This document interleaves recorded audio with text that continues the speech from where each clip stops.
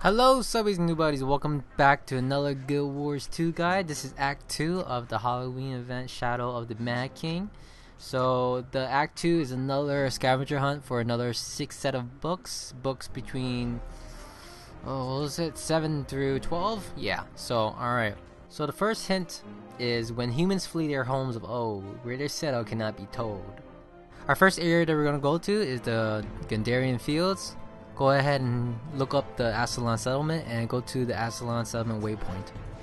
Once there, go ahead and leave the settlement and go around up to the hills. You can climb a few cliffs, and there you're gonna reach a ruins that has an arched door. Go ahead and use your meter and activate all of the skills until an event has activated. When the event is completed, Cashel will spawn, handing you the Memory XII, Hahndless. This clue says that this hinterland village was home to a goddess and a martyr. Alright, so the next area is the Harathi Hinterlands. You want to go ahead to the Demetra waypoint. There, once you get to the tombs, go ahead and go around up until you get to the ruins and you climb upstairs. Keep turning right until you see a set of stairs leading up to the statue of Drana.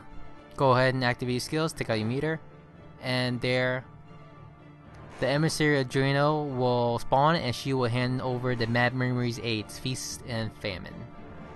The next clue says, these old bones are caught in the gauntlet where laughing rises from sorrow. Okay, so our next area is the Bloodtide coast. You want to head over to the Laughing Gull waypoint. On the other side of this island is a sunken ship where is the next ghost area is. You want to go ahead and go around the coast.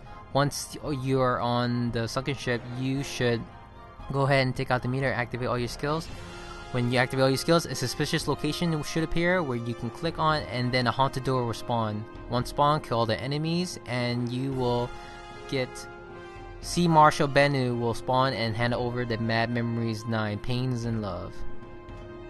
Alright, so this clue says that the landing at Arca struggles to fill its storeroom, so it will never starve again. Alright, so the next area is back to the Harathi Hinterlands, and then you want to go to the Seraph's landing waypoint, which is in the northwest corner. Once there, locate the armor repair NPC and head south towards the stairs. Go up the stairs, and then there will be a room that contains both hay and a pumpkin. Go ahead and activate your meter, and there will be a bit of a dialogue between the two NPCs. Rufus will spawn and give you the Mad Memories 10, Taxel Lanterns. Alright, so this clue says, green is the color I want to remember, not the red of flames or the black impetals. The bridge, even it was green. Alright, so this is in the same area as the Harathi Hinterlands. It's actually not too far away. It's actually located right here. So what you want to do is just make your way around the Arca Lake. Go across the bridge. Across the coast of Arca Lake. Go ahead and use your scanner and find the suspicious location.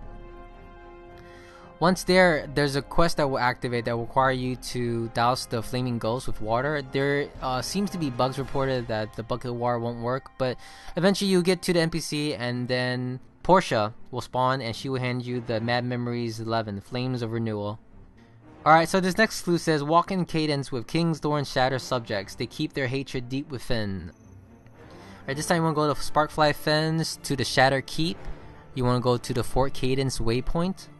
Once there, make your way through the ruins and go deep inside the crypt. Go to the very end of the bottom floor where the treasure is located at and use your scan. Click on the suspicious location and talk to the NPC. The Ghost Wind will spawn and head over to Mad Memory 12, Descension. Alright guys, so now you're done, head over back to the Lion's Arc and talk to Magister Tassi. She will give you the second book, which is much better than the first one from Act 1. And if you want to know what it looks like, here it is. I appreciate you guys watching this video. If you can go ahead and give me a thumbs up, that would be so great. If you aren't subscribed, please do subscribe. And yeah, so that's it. Thanks for watching, and catch you in the next one.